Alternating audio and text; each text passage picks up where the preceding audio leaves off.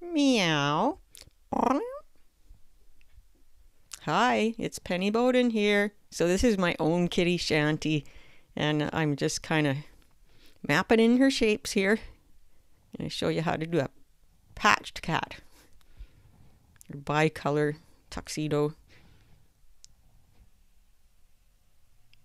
I've got this one 2.5 times the speed because it took me a little longer and I wanted to help you get the learning a little quicker. But I think you can still see what I'm doing here. So just kind of working on angles and shapes right now.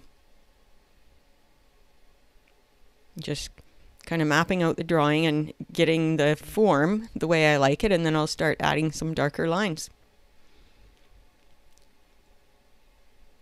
And I do find it a little easier to do my own cat because I just find it easier to put the personality into it.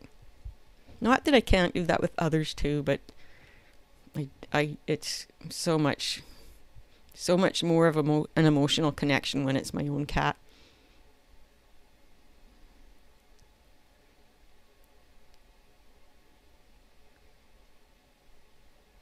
Just quick lines, really focusing on unity and flow throughout the drawing.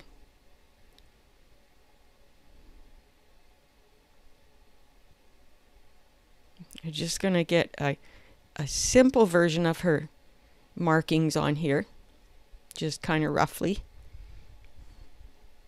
I'll start darkening things up now. And I've moved up to 4 times the speed now.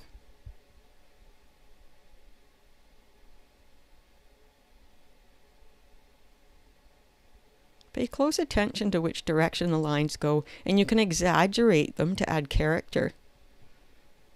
But they still got to be convincing. So I use that eye line there to place her eyes. Now I'm kind of working on the markings on her face. Just has to be a suggestion and, a simple pattern. We don't want to get too detailed. Less is more.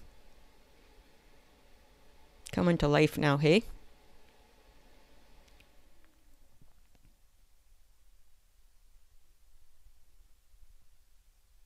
It's looking like Shanty. She's a delightful baby. And there's her cute little tongue. That's what I loved about this picture, was her little tongue out. We'll help it stand out a little better soon here.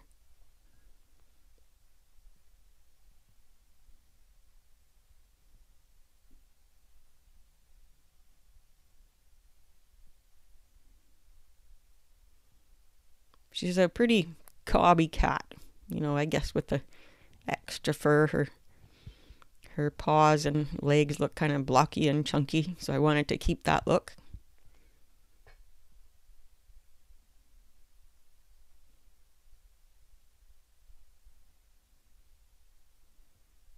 Just a suggestion of some toe beans.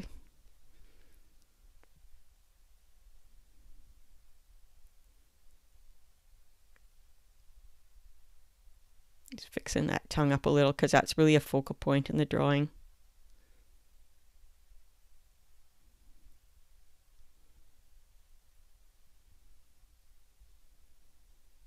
Now we're going really fast, 8 times the speed. Get this drawing finished up quick. I love those little tufts that come out between her toes.